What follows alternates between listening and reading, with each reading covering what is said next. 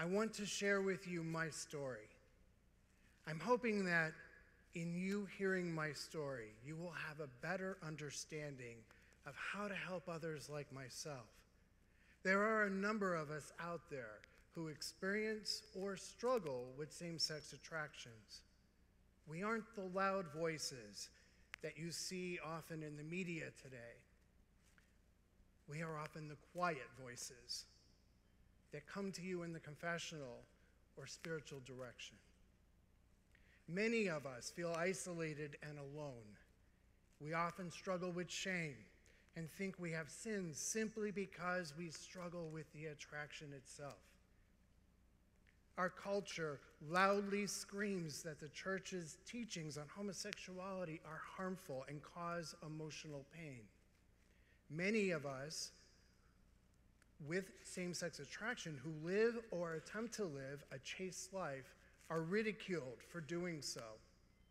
We are told that living a chaste life is impossible and that we need to just accept our LGBT identity since God created us this way. Living a chaste life is not impossible and it's not harmful. Of all people, you all know that. Our God is a God of hope, truth, and love. Each of you know this, or you wouldn't be here in your vocation. My hope is that you will walk away from this talk with some ideas on how you can help bring this hope, truth, and love to Catholics and Christians who experience same-sex attraction.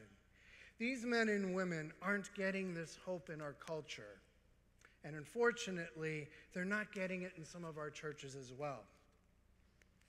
Ever since I can remember, way before I even knew what sex was, I was attracted to the same gender. And I used to view this as proof that I was not only gay, but I was born this way because it happened at such a very early age. Now I have learned that I'm not gay and that this attraction, starting at a very early age, was not proof that I was born this way. There are other reasons that explain why I experience this attraction. But I'm getting ahead of myself. So allow me to tell you my story. And when I'm done, I'm then going to give you some concrete examples on how you can help those that you minister to with same-sex attraction.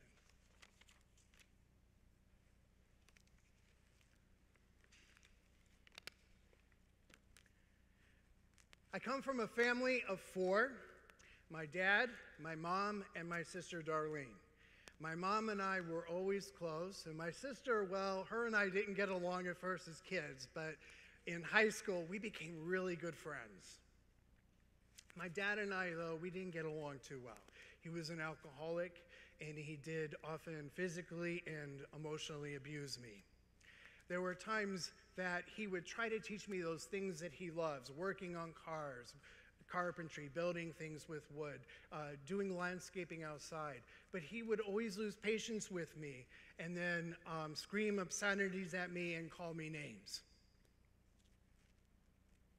Now, my dad wasn't into sports, so I didn't learn any of that. And then I had to go to school. And in school, in gym class, that's when I found out that I am not like everyone else in regards to sports. I was made fun of for throwing like a girl. I was usually one of the last picked for team sports. Those that ended up having me on their team made it very clear that they didn't want me there and that I wasn't like them. I did not belong. All of this fed in so much shame inside me. I felt so different. Why do I share those two examples with you? Because, see, you can see the pattern. Everything about masculinity terrified me. I hated it. Between my dad and then my male peers, I didn't like what I saw. I shared with you that the attraction's been there ever since I can remember. Well, in puberty, that attraction became sexualized. And then it really got bad because I felt so very different, and I felt like a freak. Now, high school for me would have been the 70s. I graduated in 1980. So it was a whole different thing than it is today, right? I mean, there was no TV shows or any. There was one show, Soap, Billy Crystal. That was it, pretty much. We didn't see anything like we see now. So I really felt very, very isolated and alone. I was often bullied, and I have a memory of, to give you an example of what this was like in high school for me. I remember being in the classroom, and as the teacher would turn around and write on the chalkboard, behind me were a couple guys that would slap me on the back of my head and go, fag, faggot, fag. All of this kept making me feel worse about who I was. And maybe they were right, because there certainly was very different.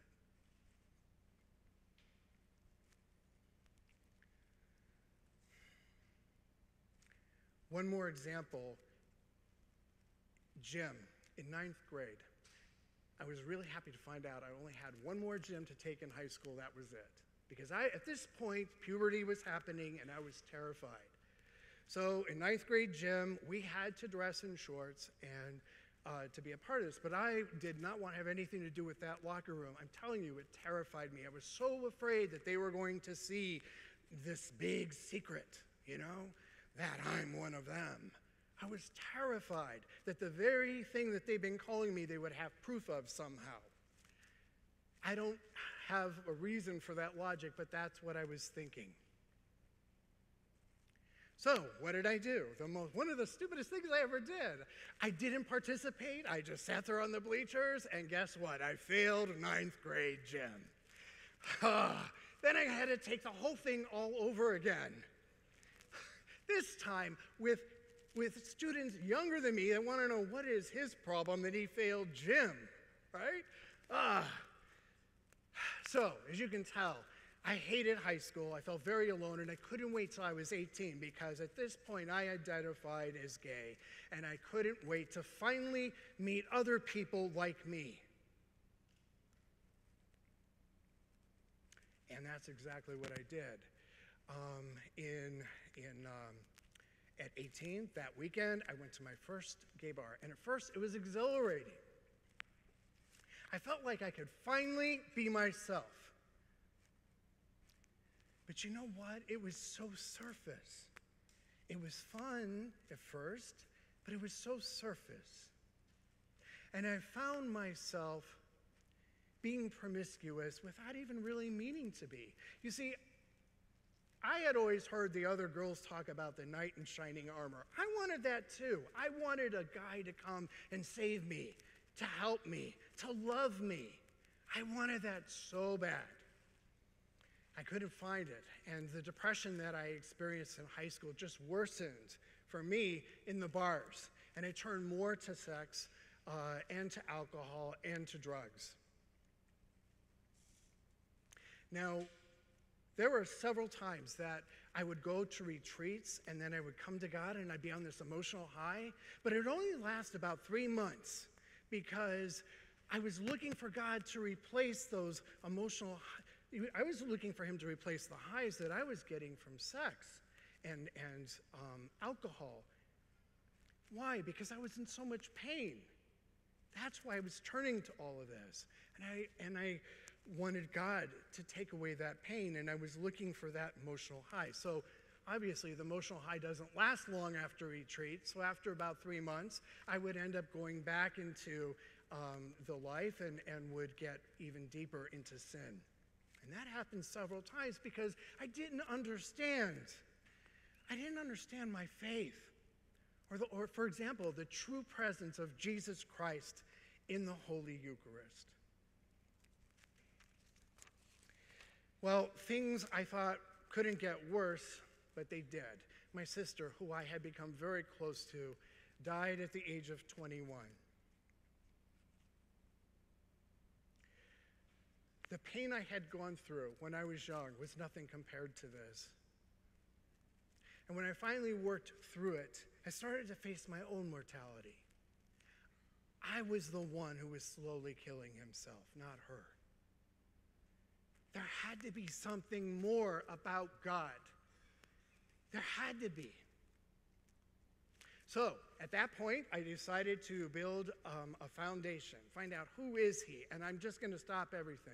And it worked. For 5.5 years, I stopped sex and all those things and alcohol and drugs. I even verbally forgave my dad.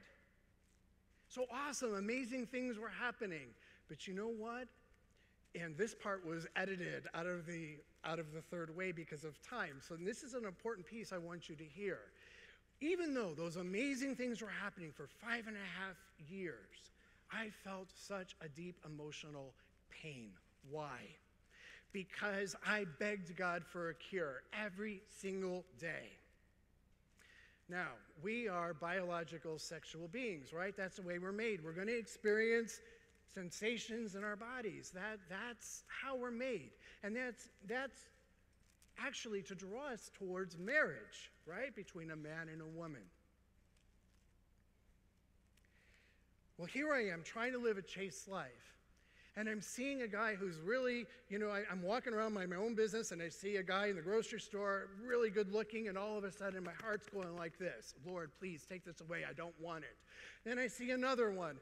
Palms are getting sweaty. I'm getting nervous. All those reactions in my body are happening. And I am internalizing all of it, thinking I'm this evil, horrible person because it's not going away. Some people said, David, maybe you're not praying hard enough. Or maybe there's some other thing you haven't asked for forgiveness of. Another friend said, David, maybe God isn't taking this away because maybe there's nothing wrong with it. And I thought, well, maybe she's right. So I went back to it thinking I could do it right this time. No, I didn't. Couldn't. But God did show me some truths about what love is. Love isn't an emotional high like I thought it was. No, it's a commitment. It's hanging in there even when you don't want to. That's when love grows. So amazing healings started to happen. But before that even occurred,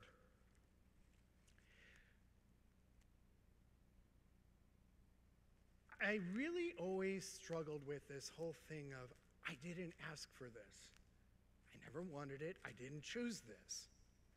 And one day I really felt God say to my heart, David, yes, you didn't choose this, but you can choose whether or not you act on it. And it was at that moment I felt like I was empowered. I have a choice. And I opened up the catechism for the first time. And I felt so much peace. This was a cross. And we all have crosses to carry. So, from that point on, I didn't ask for a cure. Instead, I wanted to know, who is this God? And what is my Catholic faith? What is that? And so I started growing and learning and focusing there. Then, I come here to Franciscan University in 2004, and I thought it was to get a degree. I didn't realize that I'd also get a lot of healings because I wasn't asking for them anymore. But then I met some Catholic men who I became friends with. And I asked them, it took courage to do this, but I asked, hey, can you show me how to throw, how to hit, how to catch? And they did. I got to tell you, I had no idea that there really is a way that you're supposed to hold a ball. No wonder I was throwing like a girl, right? I didn't know this. So then we started playing. We had graduate, non-traditional student softball games every Sunday, and I started doing that, and I started getting confidence. One of the best healings, though, that I ever received from God, I know, I don't have a lot of time to go in a lot of the healings, but this one I want to share with you is, I shared with you that whole locker room thing. And so at one point I went to the gym. I was terrified. And I'm thinking, oh gosh, I'm going to walk in this locker room and and they're going to go, what the heck are you doing here? Get out of here, And that makes no sense, I'm sure. But you know what? Honestly, that's what it felt like inside. There was a panic. Oh my gosh, I don't fit in here. I don't belong. Guess what? Men in there talked to me in the locker room. I'm like, whoa. And I found out that I do belong. Now, it had been years, and I got to tell you, this is something that, I still have to keep working on. I quit smoking by His grace back in 2005, but gained a lot of weight. I have body images, so I haven't been to a gym in a while, and lately I went again, and I had to face that once again. But I got to tell you, I'm so grateful to God because I now know I go in there, I do belong in there, and I am masculine. I never saw that as a kid. I now see that I am a man. I see that I am David, a Catholic man. And all of that is from God. Thank you.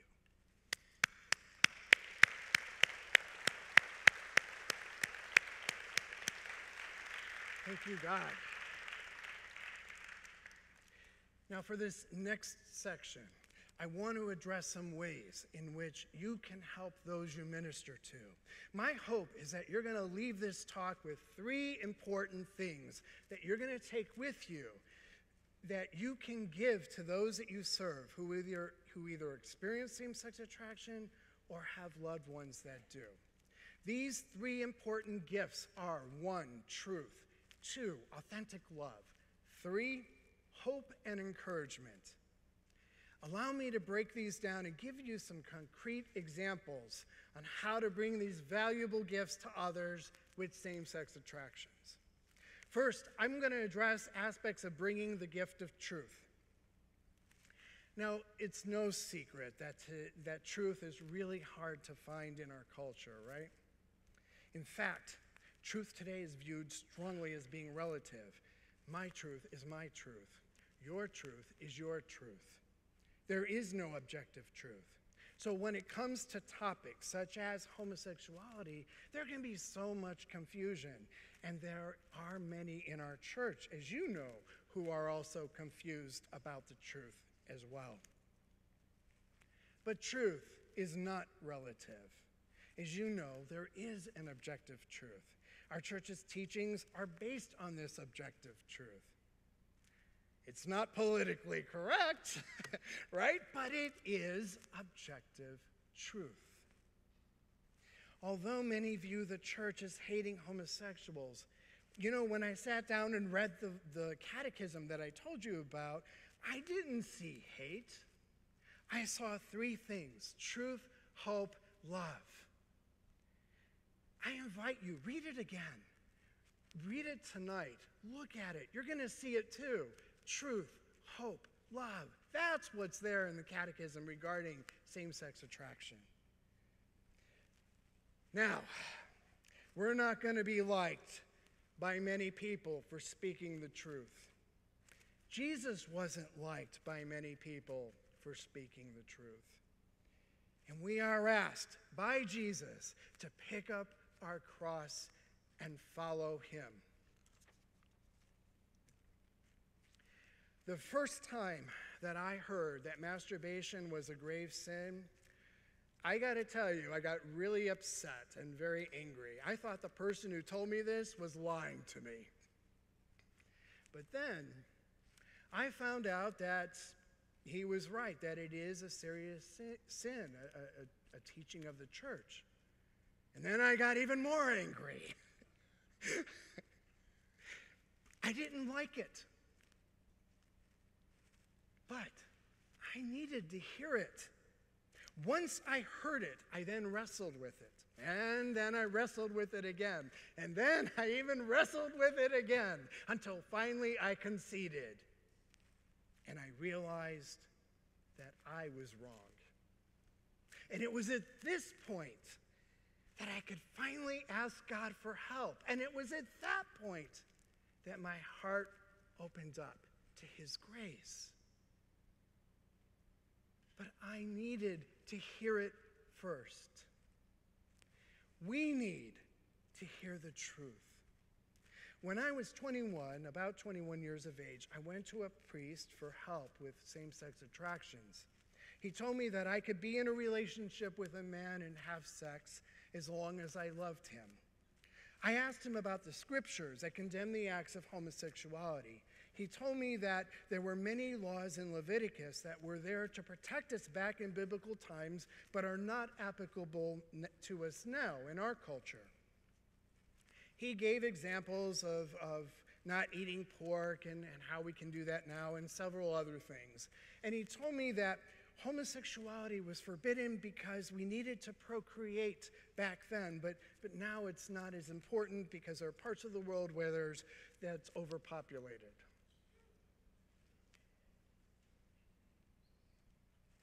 I want to read something from a beautiful article called 7 Things I Wish My Pastor Knew About Homosexuality by Jean C. Lloyd, and it's found in the public discourse online. Quote, "Continue to love me, but remember that you cannot be more merciful than God. It isn't mercy to affirm same-sex acts as good. Practice compassion according to the root meaning of compassion. Suffer with me. Don't compromise truth. Help me to live in harmony with it." I want to read that last part again. Don't compromise the truth. Help me to live in harmony with it. Now, when the priest told me this thing, that it was okay, I ignored the gnawing feeling in my heart that it was wrong, and I tried to believe him. And as a result, I continued to keep doing what I was doing. And guess what? I kept getting more and more miserable.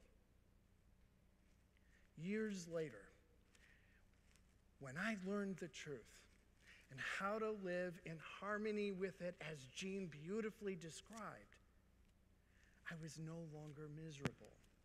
In fact, I remember a very, very liberal friend of mine said to me, after I had stopped living the gay life for a while, she said, "David, I can't believe how much better you are. Now, you know I don't think there's anything wrong with being gay, but for you, this thing you're doing, it's working. You are so peaceful now." In regards to truth, there's another topic that I'm often asked about, and I'm sure all of you are as well. Why does a church use objectively disordered in the catechism when describing the acts of homosexuality? There's so much confusion on this, and I found the answer in the 2006 USCCB document, Ministry to Persons with a Homosexual Inclination. I know that all of you know the answer to this, but this document says it so beautifully, and I have met priests that didn't know about this document, so I just want to make sure, I just want to bring it up because I think it beautifully addresses what is meant by that wording. The document is on the resource sheet that I have for you. It can be found at the USCCB website. Quote, "The homosexual inclination is objectively disordered, i.e., it is an inclination that predisposes one toward what is truly not good for the human person. Of course, heterosexual persons not uncommonly have disordered inclinations as well. It is not enough for a sexual inclination to be heterosexual for it to be properly ordered. For example, any tendency towards sexual pleasure that is not subordinated to the greater goods of love and marriage is disordered, in that it inclines a person towards a use of sexuality that does not accord with a divine plan for creation," end quote. Later it goes on to say, and I really love this little line here, it's so important, quote, "It is crucially important to understand that saying a person has a particular inclination that is disordered is not to say that the person as a whole is disordered. End quote.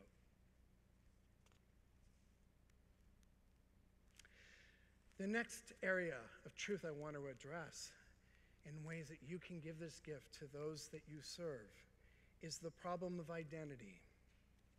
Many Catholics and Christians refer to homosexuality as same-sex attraction, and there is a reason for this. Using words such as gay, lesbian, or even homosexual, they're labels. They insinuate an identity. Now, there are some Catholics who have identified themselves as gay and lesbian, and they are living chaste lives. Praise God. It's great that they are living a chaste life. And I know that God is using them to bring his children home to him. At the same time, I do disagree with the concept of same-sex attraction being an identity. Although homosexuality has been around for thousands of years, it was never seen as an identity until fairly recently. In fact, the term homosexual was created in the 19th century. Prior to this, homosexuality was only seen as a behavior, not a type of person. Now, there are some dangers in claiming this as an identity. First, it's a lie. One is not a same-sex attraction. One experiences same-sex attraction. Medinger, in Same-Sex Attraction, A Parent's Guide, writes that if an individual accepts this as an identity, a number of beliefs which are untruths tend to follow this. I must have been born this way. Well, if I was born that way, then God made me this way. If God made me this way, well, how can there be anything wrong with it? It's my nature, and I must be true to my nature. Well, if it's my nature, then I can't change. And if I try to change, I would be trying to go against my nature, and that would be harmful. Accepting myself as gay feels so good. I feel like a 1,000-pound load has been lifted off my back. So it must be okay. If people can't accept my being gay, something is wrong with them. If people can't accept my being gay, then they don't accept me, because that's who I am. When I read all this in his article, I was floored because I believed every single one of those deep down within my own core. And this made it very difficult for me to see the truth. Now, I believe this concept of a gay identity has made its way into our church, and it's affecting us in a negative way in two different ways. First, there are those within the church who are using this concept of identity to change the church. They're attempting to make changes, and I'm sure you all are aware of that. But there's another thing. There are faithful priests, religious, and leaders who are in the church who have accepted this concept that same-sex attraction is an identity. And as a result, they don't encourage those struggling with unwanted same-sex attraction that want to live according to the church's teaching. They don't encourage them to get any help because it's said to be harmful and that people can't change or get any type of healing or any type of peace. Our identity isn't about what gender that we're attracted to. Our identity is in Christ. We are men and women created in the image and likeness of God. That is our identity. We are children of a heavenly Father. And the church calls all of us, each and every one of us. It doesn't matter if we experience same-sex attraction, opposite-sex attraction, whether we're married, single, in a relationship, celibate, a priest, a deacon, or a seminarian. It doesn't matter. We're all called to chastity. I want to recommend some good articles that go into the problem of an LGBT identity.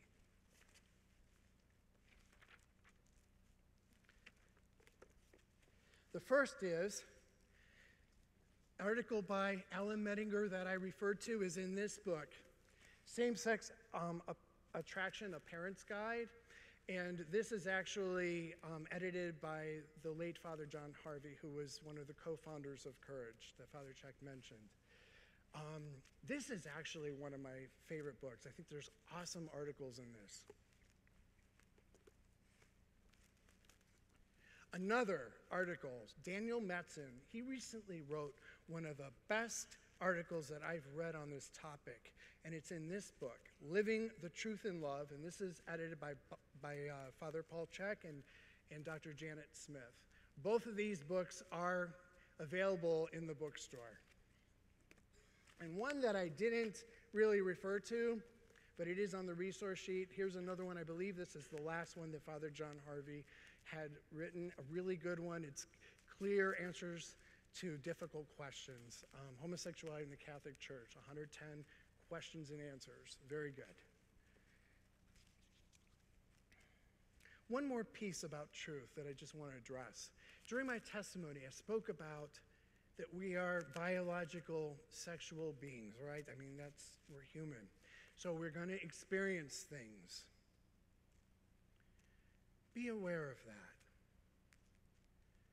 If you're speaking to someone and they're talking about that, let them know the truth. Let them know that this is, just because they have a tingle, it's not a sin. The sensations aren't a sin. It's what are they going to do with those sensations? Are they going to act on them? Sometimes we can get caught up in our pain and we can think that that is sin or that we're evil or horrible. So if you come across that, whether it's just you're speaking to someone or if you're a priest in the confessional, that's another thing you could do, is help them see the truth with that. Now, we took a look at truth. Now I want to address the other gift, the second one, authentic love. Now, I'm going to speak generally for a moment here. Many individuals with same-sex attractions have father wounds, and I'm not saying everyone does, but many do. And remember, wounds occur when one perceives that they're being hurt. The key word here is perceives. I want to address those of you who are priests and also those who are planning to be priests. It is so difficult to understand the unconditional, authentic love of a Heavenly Father when one has wounds either from earthly fathers or father figures. And this can be a barrier since it's hard for us to trust in something that we've been hurt by or we just don't understand. Those of you who are priests or are planning to be priests, you have an opportunity to show us, even if it's just a microscopic view, of what the Heavenly Father's love is like for us. Remember, many of us had few examples of this. Well, how can you do this? First, your vocation automatically puts you right in that role. You are father to us. Now, I have seen some really cool examples of earthly fathers at amusement parks or other places with their kids. I'm sure you've seen it too, right? Where they're really interacting with their kids, you know? I've seen them accepting their child, affirming their child, being real with their child, using humor positively in a good way, not a sarcastic way. I've seen them correcting them in a loving way with truth. I've seen them affirming even their masculinity or their femininity. And I don't know about you, but when I see this, oh, wow, I get so moved. And I feel so much joy for that child that they can actually experience that. I didn't get that, and I wish I did, but I'm so grateful to see really good fathers out there who aren't afraid to love their kids. That is just a little sliver, a little piece of what Heavenly Father's love is like for us. And all of you priests, you can reflect this. And many of you already have, and you don't even realize it. So first, I want to thank you for your yes. How do you do it? Where do you do it? Well, in the confessional. You know, we Catholics are not necessarily confessing our sins to the priest. We are confessing to God. You are standing in the place of God for us, the Heavenly Father. You have the unique opportunity to show us the love of the Heavenly Father. Ask God for the wisdom to know how to reflect this, since each person's different. I cannot tell you what it has meant to me. I have had numerous priests throughout the years say some things to me where it went right here, right into my heart, about how God loves me, or something like that. Oh, wow, that is so powerful. Dr. Conrad Bars speaks about affirmation, and he defines affirmation as a parent being present to their child and allowing themselves to be moved emotionally, to be moved by the goodness of that child, and then conveys that message to the child in such a way that the child knows in their heart that they are good and that they are loved. That's what you have the opportunity to do. You have the opportunity to do this in confession. You have the opportunity to do this in many other ways. Because it's not just the confessional that you can be a father to us. It's in spiritual direction, homilies. It's when you give us the Holy Eucharist. It's when you read the gospel during Mass. You have many opportunities to reflect the Heavenly Father's love for us. How else can you show the love of the Father? Well, there are many scripture verses that speak on the Father's love for us, right? What are your favorite ones? What are those verses that speak to your heart that you really love, that speak of God's love for us? Share them with us. Show us that God the Father loves us, that he loves us more than we could possibly ever understand. Men and women with same-sex attractions, they need to hear this. Often, we might be caught up in our own pain or think that our struggle is a punishment or that we're not doing something right. Help us see the truth. Help us see that God does love us and that he'll never, ever, ever abandon us. Now this leads me to the third final gift that I want to talk to you about, that you can bring to those you minister who have same-sex attraction. And this final gift that I want to speak of is hope and encouragement. Many of us with same-sex attraction who are either living chastely or attempting to do so, as I mentioned earlier, we're told that we're harming ourselves and that we should just accept our LGBT identity. We're not going to get that hope from the culture, and we're not going to get that encouragement from the culture.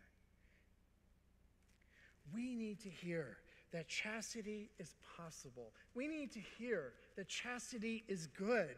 We need to know that the church isn't asking us to do something unreasonable or unachievable like the rest of society keeps telling us. We need to be told that we can do this. We aren't going to get it from the culture. Now, in looking back, I think it would have been helpful for me if some priests or deacons told me some of the stories of saints who had obtained chastity after living a life of sexual sin, or maybe referring some readings on that. You are in a unique position. You, of all people, know that chastity is not only possible, but it's fulfilling and it's good. It's not just for priests. In fact, all of us, as you know, are called to chastity. Tell us this. Let us know that we're not being asked to do anything that no one else is. Even married people are called to chastity. There's another way to express hope and encouragement. Sometimes it's hard to live the Christian life, right? It doesn't matter what the crosses or struggles are. We don't have to walk it in isolation. Another way that you can offer hope and encouragement is to refer them to Courage International. The website is listed on the resource list, and it's easy to remember, couragerc.org. All the Courage chapters are listed there, and individuals can see if there's one close to them. If there isn't, there's an email listserv that they can get hooked up with, and at least meet some people by email and know that they're not alone. Another option is to attend the annual conference, which is coming up. It's coming up very soon, actually, in a couple months. I only have one word to say about the Courage Conference, but before I tell you what that word is, let me say it is for those with same-sex attraction, it is for families and loved ones that experience same-sex attraction, and it's also for priests and deacons and those that minister to those with same-sex attraction. So what's that one word? Amazing. Oh my gosh. Go. If you can go, go. You will not be sorry. I'm telling you, it is so inspirational. And you're going to see it right there, right? You're going to see the work of God right there. All right, I'll stop. I'm not a priest, I can't preach, but but consider it. It's really cool. All right, so the Courage website also has so many resources. So many resources. It's filled with testimonies, articles, films, movies. It's got a lot of the talks from past conferences right there for you to watch. There is so much there available at your fingertips to help you as a priest or a deacon or a seminarian, but it's also wonderful to just let those that you're serving know about, because there's so much there for them as well.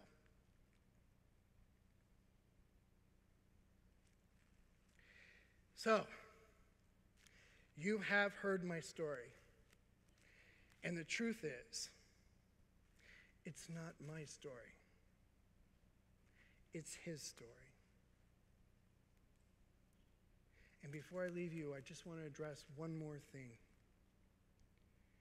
It takes much courage for someone to come to you for help regarding same-sex attraction, whether it's for themselves or even if it's family members. There's stigma because of secrets and shame and all this.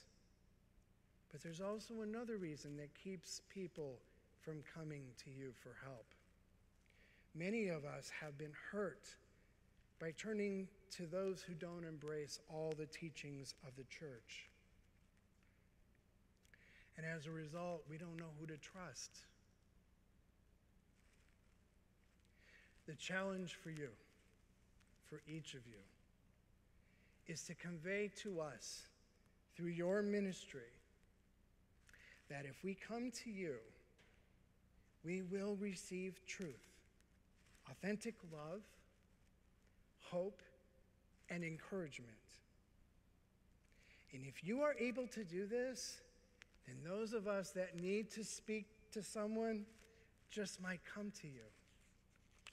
So I invite you, fathers, deacons, and seminarians, to think about and pray about ways in which you can convey truth, authentic love, hope, and encouragement in your ministry. Thank you. God bless you.